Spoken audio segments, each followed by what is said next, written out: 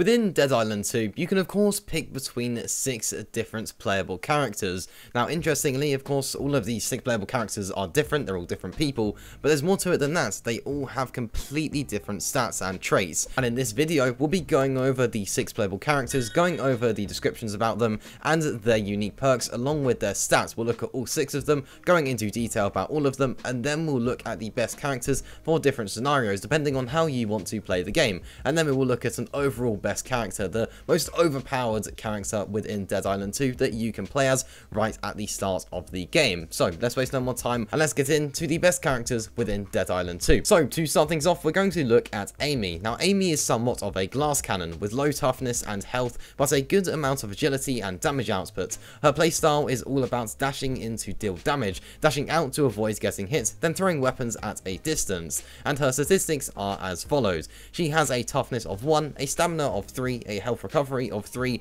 a critical damage of 4, an agility of 5, a peak health of 2, and a resilience of 3. So as you can see there, their toughness really isn't impressive, but then again, it goes with their description of being a character that really just goes in and then goes out. They deal a bit of damage, and then they go away and they avoid getting hit, and then they use weapons at a distance as well to also avoid getting hit. So they do have a decent stamina of 3 to be able to utilize all of that, and they also have a very high critical damage and a very high agility, of course, to be able to maneuver in and out of combat. And yeah, that critical damage will really come into play since you're not going to be able to hit zombies as frequently, so obviously you need the high damage to be able to make up for that. So Amy's unique perks are as follows. Relief Pitcher, you get a little bit of stamina back when you throw a weapon at an enemy, which helps you stay agile and out of the way. Then there is the second perk, which is Divide and Conquer.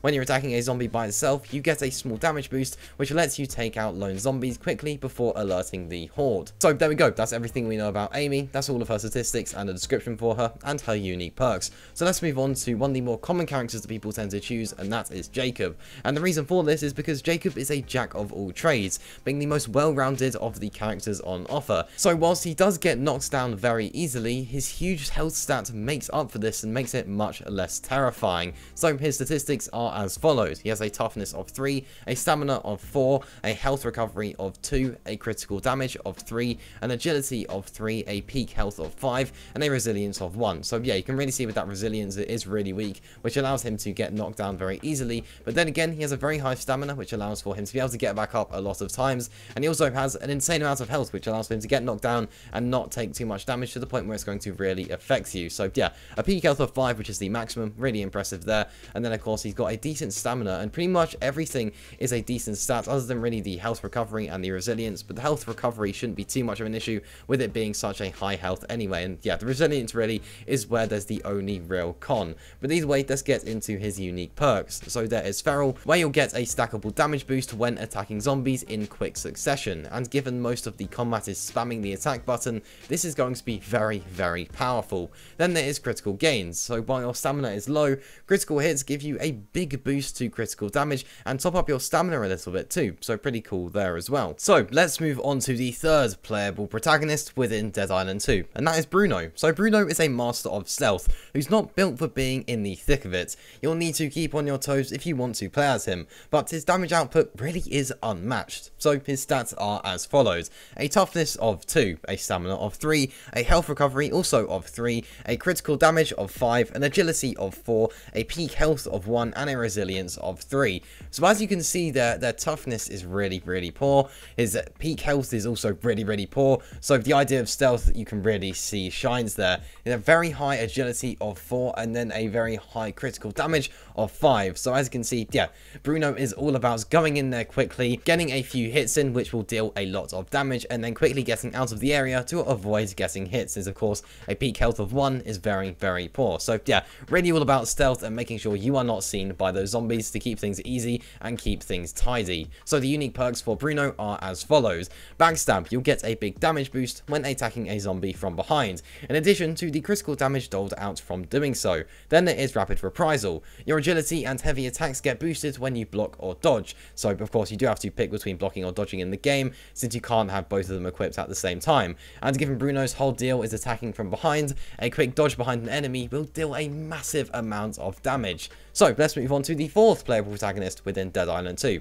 and that is Carla. So Carla can take an absolute beating before getting knocked down, making her a force to be reckoned with in boss fights. She excels at fighting large groups of zombies at once. Her statistics are as follows: a toughness of 4, a stamina of 3, a health recovery also of 3, a critical damage of 1, an agility of 2, a peak health of 3, and a resilience of 5. So as you can see, Carla really is just a tank. She is able to take loads and loads of damage, but she can't deal much damage, to be honest. So yeah, obviously if you feel like you're going to be the type of person that maybe struggles a bit with combat, you're not going to be very quick at it, and you feel like you're going to take a lot of hit from zombies, then obviously it is going to be worth maybe considering Carla, since obviously, yeah, she really doesn't do much in terms of the damage department, but she does do a lot in terms of taking the damage. So yeah, pretty cool stuff there. And her unique perks are as follows. There is Mosh Pit. When fighting a group of enemies, you get a small damage boost to your melee attacks. Then there is Big Deep. When you are very low on health, you get a big boost to toughness, making it harder for you to die at critical moments. So yeah, pretty cool stuff there. Basically, Carla is just a tank. So let's move on to the 5th playable protagonist, which is Danny. To put it simply, Danny is all about staying alive and fighting for as long as possible. She's got a decent amount of health, a bucket load of stamina, and skills that really do actually encourage playing aggressively. So her statistics are as follows: a toughness of 3, a stamina of 5, a health recovery of 1, a critical damage of 3, an agility of 3, a peak health of 4, and a resilience of 2.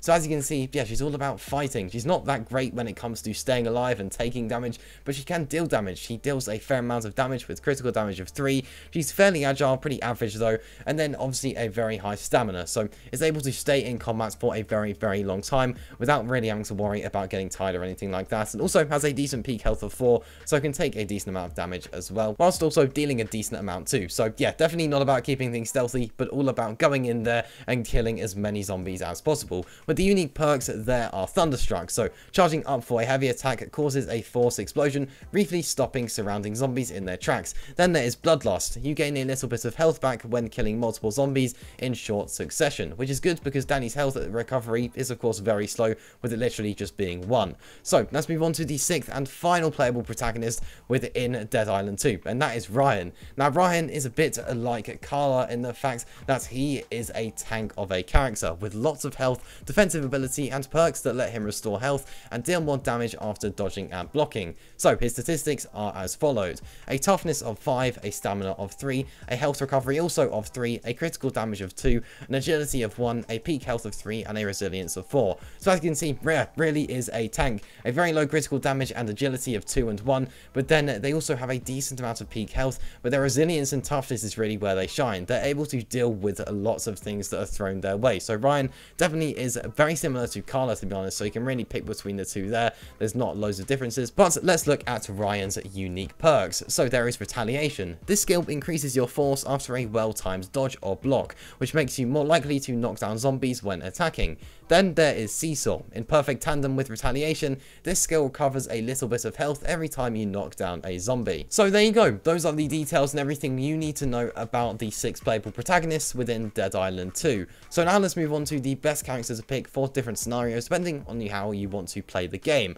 So first of all, let's talk about the best character for beginners. This is your first playthrough of the game, you're very new to the Dead Island series, you don't really know what you're getting into. So yeah, in this case, the best character is by far Jacob. The reason for this is that Jacob does just about everything at least a little bit well. His feral damage boost is a godsend, as he'll always be dishing out big damage after just a few hits, while his high health means you can stay in the action a little longer than some of the other characters. So now let's talk about the best character for dealing damage, when you really want to be stuck in that combat, dealing as much damage as you possibly can.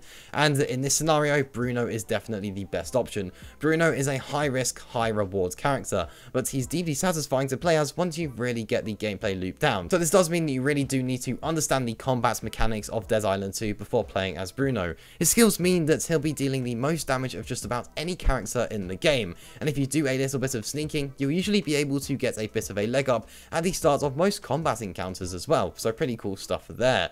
So now let's talk about the best character character for staying alive. In this scenario, I would say this is when you understand that you aren't very strong when it comes to combat within the Dead Island games. You struggle with it, and you tend to take quite a lot of damage, and you really can't move that fast in the game since, yeah, you struggle with the combat. So in this scenario, Carla is your best bet. She's got fantastic defensive stats, and her damage output is boosted while fighting large groups of enemies, which is almost always. So whilst not being the most powerful character in the game, she does deal a decent enough amount of damage to make combat encounters manageable. Carla is easily the best option when it comes to staying alive. So there you go. Those were the best characters for beginners, for dealing damage, and for staying alive. So now let's talk about the best character overall within Dead Island 2. The most overpowered character, and that is easily Jacob, which is also the best character for beginners. This is because Jacob is just perfect in every single scenario. The only place he lacks in is in resilience, but everything else is decent, with the health recovery of 2 being the second lowest, but everything else is at least a 3, with the toughness being a 3, the stamina being a 4, and the critical damage and the agility also being 3, with a insanely good peak health of 5.